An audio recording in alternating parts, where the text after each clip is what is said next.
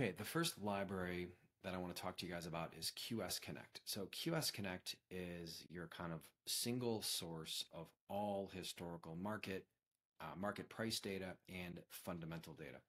And what I'm super excited about is that we're giving you the ability to build this Quantamental database.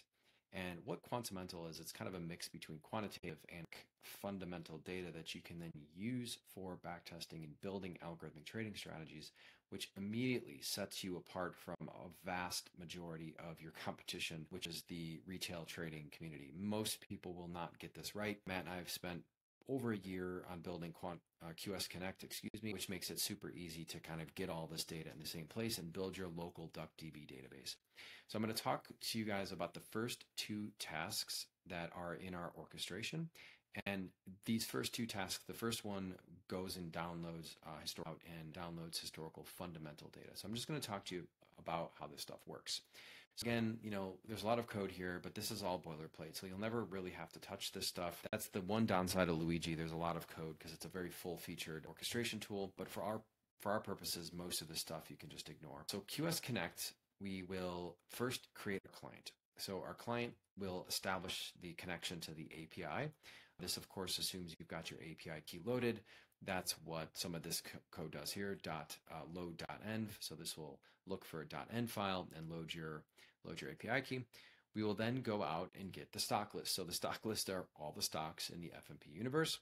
We will filter on stocks. So one of the big failure modes in kind of backtesting and building these algorithmic trading strategies is that a lot of people include ETFs, which is fine, except when you're dealing with like triple levered inverse ETFs and all these kind of crazy innovations that exist nowadays. We really want to screen those out of our backtesting because they can really skew the results. So this actually makes it really easy to do that. We are only looking at NASDAQ and NYSE exchange traded assets. So this kind of filters out, pink sheet stocks and foreign stocks. Again, making it easy to build your universe. Another example here is we're screening out stocks of less than $5. So again, very easy to kind of create all these filters so that you can build the universe that makes most sense to you. We are going to reintroduce 3 ETFs as benchmarks, so SPY, QQQ, and IWM. So when we run a lot of the back tests, we want to compare our performance against these benchmarks, and we need to re-include or reintroduce those data back into the data set. This will go and download historical prices for the start and end date and cache those results, meaning it will save all the Parquet files, which is like a compressed columnar data format, on your local computer. We will then go find all those cached files and we will load them into the DuckDB database. So under the hood, this is all using Polars. This is all hyper fast, as fast as we can run the API. So you can see 2,900 API calls per minute. That is literally our API rate limit. So all of this stuff happens really quite quickly and it's compressed and it's stored. I think we're dealing with 900 million rows of data here. Many, many gigabytes of data, huge data set, huge quant research library that you get with just a few lines of code. I mean, altogether, this is probably 15 lines of actual code from QS Connect. It hides all of the complexity for you. After that's complete, we will do the same thing for fundamental data. Again, this is all kind of boilerplate that you can ignore.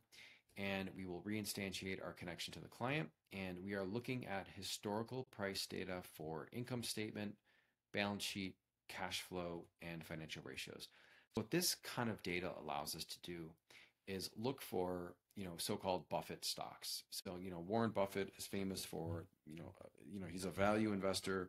He's looking for, underpriced stocks. Well, what does underpriced mean? It means the price in the market is cheap relative to the value based on these financial statements. So having all this market data allows us to actually build these quantitative strategies that are based on fundamental data. This is the stuff that funds do. This is the stuff that most non-professional retail investors and traders cannot do. All QS Connect is doing is pulling all this data in and it's staging it, it's organizing it, it's building you your Quantamental database. So we're going to go through and fetch all that data. We are then going to find all those Parquet files, and we are looking at quarterly and annual statements here. we're going to do a delta. So we only go out and find the differences. So we're not duplicating data. We load all that data into the DuckDB database and we are done. So that's what is actually running right now. You can see that we're up to 2021 quarterly statements for the bulk income statement. So this is going to run for, I don't know, probably another 10 or 15 minutes or so. But again, these are several 100 million rows of data that we can use in our quantitative algorithmic trading portfolio construction. So the next step is to actually take all this data and bundle it into a format that Zipline can use. And I will introduce that process to you next.